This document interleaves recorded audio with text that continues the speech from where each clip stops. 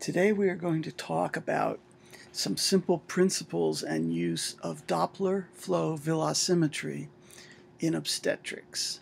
To briefly review, the Doppler principle basically states that there is a frequency shift in sound when it is reflected back to its source from an object moving relative to its source. That object has some velocity, and the sound shift, the frequency shift, is going to be proportional to the flow velocity. If one looks at this over time, one can generate a Doppler sonogram as you look at velocity changes over time. Again, the Doppler shift frequency is proportional to the flow velocity. And the ratio of two Doppler shift frequencies under similar conditions is independent of the angle of interrogation of the particular moving object. In obstetrics, the moving objects we interrogate are blood cells moving in blood vessels. The results of this can give us information regarding both impedance and direction of flow, as well as actual velocity of flow under certain conditions we'll talk about in a bit. The simple ratio of two Doppler shift frequencies is basically irrelevant under similar conditions, eliminating the need for a particular angle of interrogation. When we analyze waveforms, as in the case above, and in a blood vessel, we frequently look at peak systolic velocities and end diastolic velocities. Simple ratios of these values give us information, as well as more complicated semi-quantitative analyses under certain conditions. When one actually wants to obtain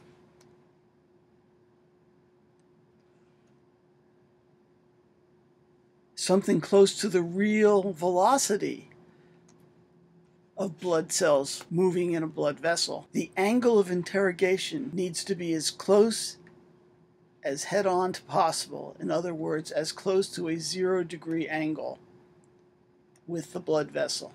I can give you some hints for obtaining an optimum Doppler waveform. One is to try to keep this angle between 0 and 30 degrees. Two is to position the transducer the shortest distance to the clear image of the vessel that's being interrogated. Three, one should set the gate of the transducer to the width of the vessel itself, so that you can capture the entire cross-sectional area of the vessel, but avoiding overlap with adjacent vessels. One should also try to avoid compression of the blood vessel when one is interrogating. The major blood vessels we look at in a fetus and a mother during pregnancy are: one, the umbilical artery;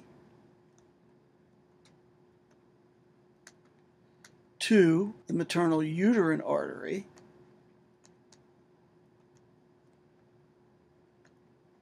three, the middle cerebral artery; four, the ductus venosus.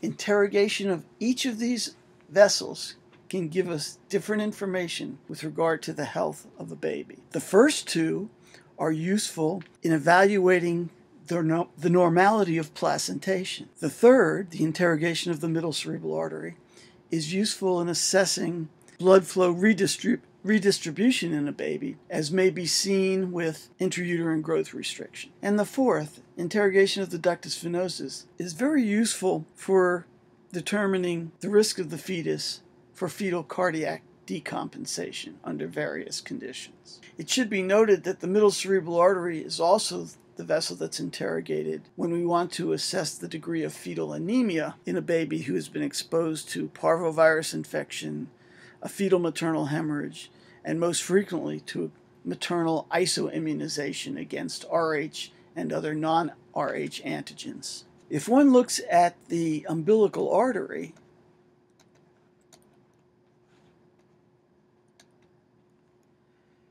over time, The waveform looks as that depicted earlier in this program. Here again a peak systolic velocity, and here an end diastolic velocity. Notice that this, under normal circumstances, should always be above a baseline. In other words, blood should always be flowing to the placenta from the baby in the uterine arteries. The placenta is like a sponge under normal circumstances. Early in pregnancy, the waveform may actually show very little diastolic velocity in the end. But invariably in normal pregnancies, this begins to look more like the diagram here, the closer we get to term and the later we are in gestation. Indeed, by about 24 to 26 weeks gestation, the ratio of the peak systolic velocity to the end diastolic velocity, under most circumstances, is less than 3.0. Under pathologic conditions,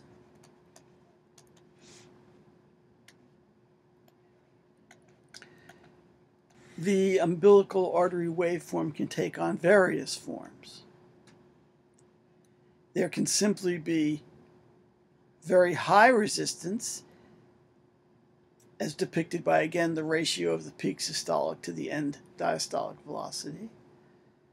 There may be actually absent end diastolic flow, with a fall of the end diastolic velocity to 0, or, under the most severe conditions, one might actually see reversal of end diastolic flow. In other words, while the heart is resting, blood is actually going back from the placenta to the baby. When we see these kinds of abnormalities, the major concerns are that there has been an abnormality of placentation to cause increased resistance pattern. This can come from poor invasion of the spiral arterioles early in pregnancy. It can be accompanied by decrease in the caliber and branching of the maternal and placental vessels feeding the placenta. And it can be associated with a decreased number of muscular arteries in the tertiary villi.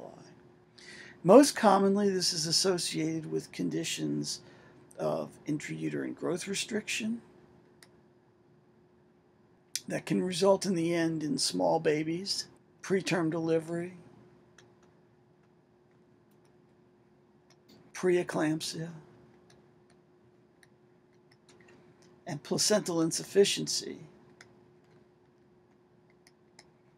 that ultimately increases the risk for cesarean sections and very early deliveries. The important thing about the changes we see in the umbilical artery, for example, is that they precede changes in the gross fetal anatomical evaluation or biophysical parameters that we use to evaluate the baby. The most severe form of these abnormalities, with reversed end diastolic flow, have been in the past associated with a fetal demise within brief periods of time, stillbirth, neonatal deaths, but also short and long-term morbidity that frequently results from intracranial problems associated with redistribution of fetal blood to help preserve essential organs in the baby. Uterine artery Dopplers are very simple to obtain as well.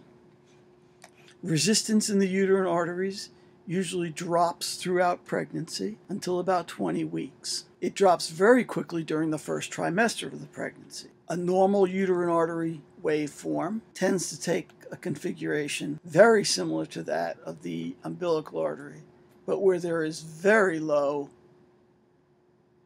resistance to end diastolic flow. Abnormal waveforms can be associated with increased resistance patterns, just like in the umbilical artery, or increased resistance patterns that are associated with something called notching, as demonstrated here.